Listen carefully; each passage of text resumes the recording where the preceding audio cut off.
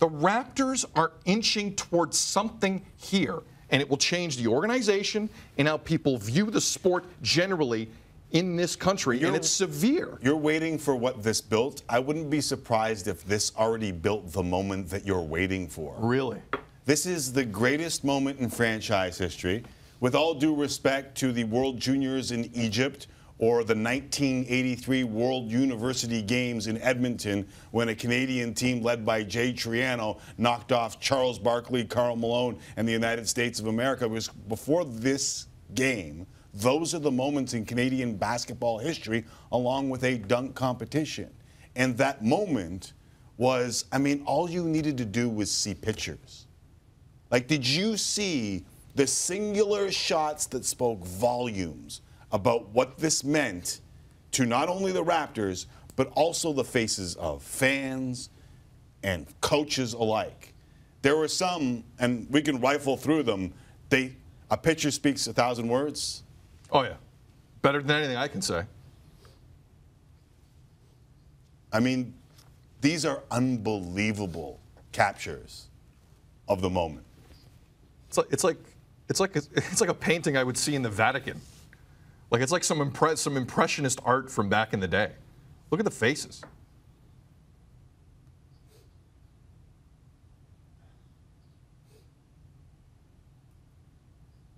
It is unbelievable. The no sound is a nice touch as well, Tim. I've never sounded better. Oh, I hadn't seen this one. You hadn't seen that one? And they said he had no emotion, said Sixero. They said he was a robot. They said he was a Terminator. Kawhi at the end. There's a couple things that I need to point out in a few of those pictures. It seemed like there was a lot going on in those photos, right? The Mark Blinch photo, can we get that one up one more time? The one where Kawhi has the hand extended, and maybe we could put it over in the big monitor so I can point out a couple things along the way.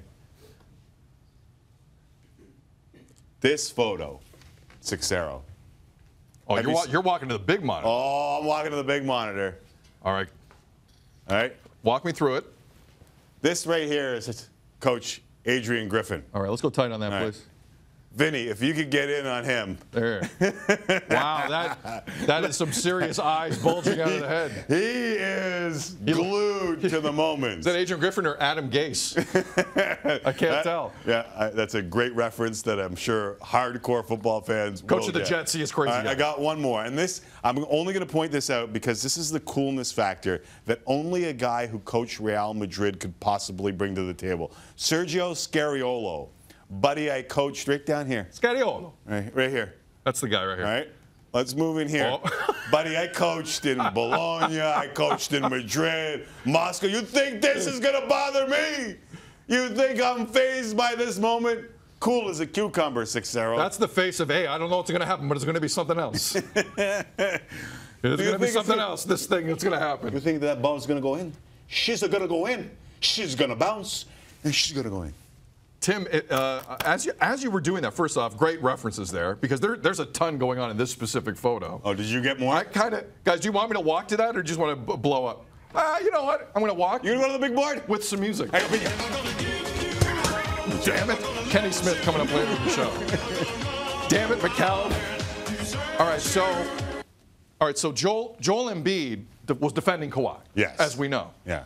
So Joel Embiid now is off balance. My concern here are for the Raptors employees who take care of the court when a player falls down. You go out there, you wipe. Yeah. So this young lady, guys, we can zoom in on her. She's not only trying to see what happens, she's trying to make sure 7 foot, 250-pound Joel Embiid does not fall on her, right? Yeah. So there is some serious multitasking from this Raptors employee during this shocking moment. Now, a lot of people wanted last night at Scotiabank to be loud, Timmy, right? Kyle Lowry said, I want this place to be loud and obnoxious, a.k.a. a Dragon's Den. Sorry? Jim Treliving was there of Dragon's Den. Our guy. Our friend of the show. Shout out, Boston. Jim Treliving is in the front row. Oh, he's in the zone. And you know this man has seen some stuff, right? The ball is in midair, and he's like, well, this will be slightly interesting to me. You know, he's a former police officer. Did you know that? That's right. You keep reminding me of that. He's seen it. So they literally, Joel Embiid couldn't take the Dragons' den last night. And I'm not going to mention Game of Thrones. I'm still a little messed up by what I saw after the fact, but whatever.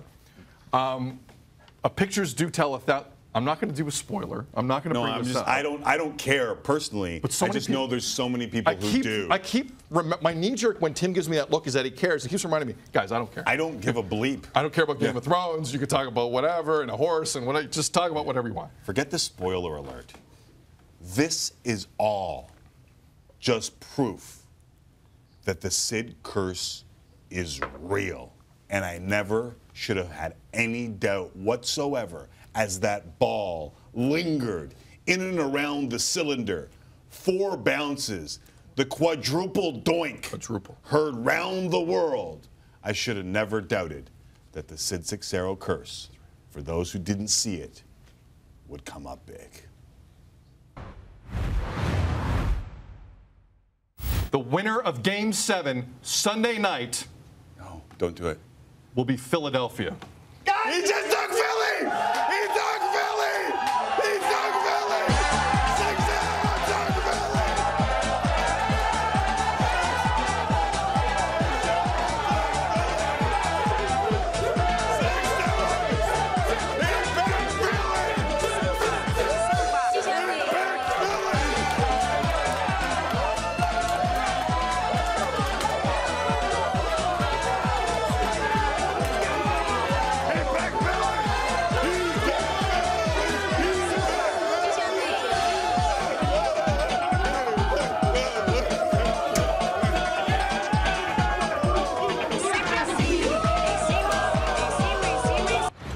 All right, after the weekend was done, I still had people coming up to me who had no idea what the hell happened there.